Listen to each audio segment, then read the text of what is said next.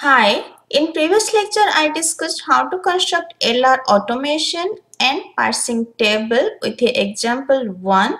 Let's discuss example 2 for constructing LR automation and LR parsing table. Here grammar is S derive A derive A derive B. First step, we need to write the augmented grammar. We just add one augmented production, that is S dash derive S. Then we'll write the grammar, that is S derive A derive A derive B. Now augmented grammar is done. Next we need to create the LR automation. First production will be S dash derive dot S. When there is a dot symbol before S, we need to find closure of S. So we need to write production of S. So S derive dot A. There is a dot before A, so we need to write A production, that is A derive dot then A derive dot B. And we'll assign one state name, that is I0. There is dot before the RHS part, that means we have not visited anything. There is a dot before S, before A, before terminal A, before terminal B. So there will be 4 transition from I0 state with S, with A, with terminal A, with terminal B. Now from I0 by S, it go to another state, that will be I1, and the production will be S dash derive S dot. Here dot was before S, now dot is after S. Next we will do the A transition. From I0 by A, it will go to another state and their production will be S derive A dot A. There is a dot symbol before variable A, so you need to write closure of A. Means you need to write all production of A. So we'll write A derive dot A derive dot B. And we'll assign one state name, that will be I2. Next we will do the terminal A transition. From A0 by terminal A, it will go to another state and their first production will be A derive A dot A. There is a dot symbol before variable A, so we need to write closure of A derive dot A derive dot B. And we will assign one state name, that will be I3. Next we need to do a B transition from I0 state. By B it will go to another state and their production will be A derive B dot. This is a reduction. Now we did all the transition for I0. Next we will check I1. I1, that is a accepting state, so there will be no transition.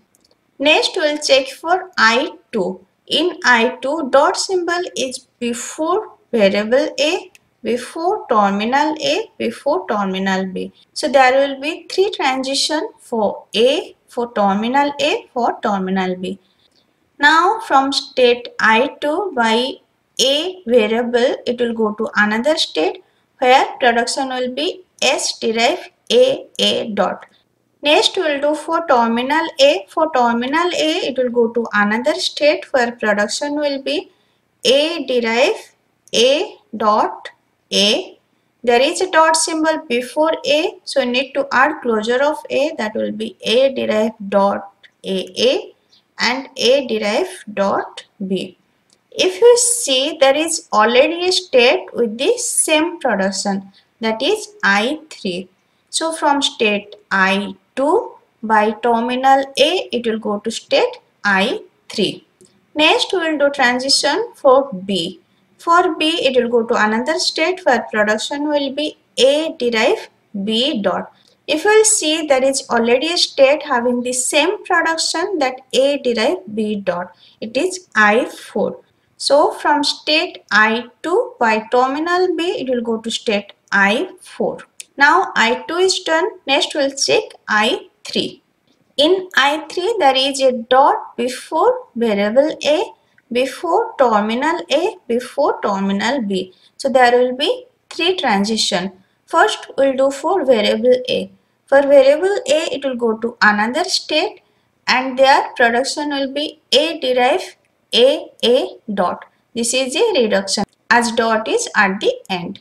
Next, we will do transition for terminal A. For terminal A, it will go to another state where production will be A derive A dot A, and there is a dot symbol before variable A. So, I need to write the A production means A derive dot A and A derive dot B.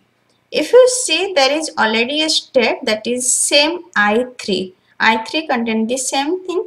So from state I3 by terminal A, it will go to same state I3. It will be self loop. Next, we will do the B transition. So for B transition, it will go to another state where production will be A derive B dot. We already have a state having the same production, that is I4. So from I3 by B, it will go to state I4.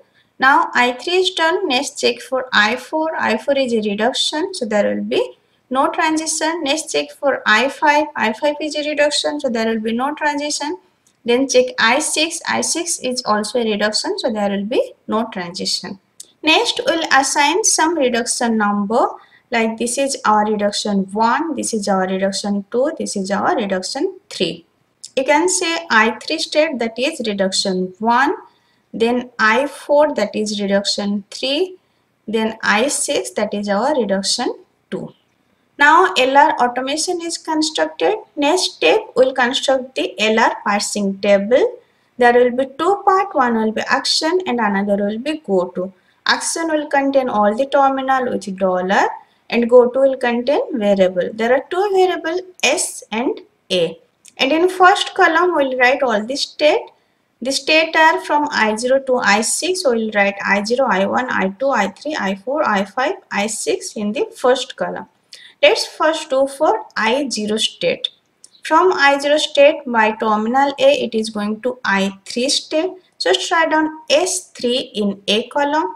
Then from I0 state by terminal B, it is going to I4 state. Just write down S4 in B column. Next, from I0 by S, it is going to I1 state. In go to column, we'll just write the state number. Just write down 1 in S column. Then from I0 by A, it is going to I2 state. Just write down 2 in A column.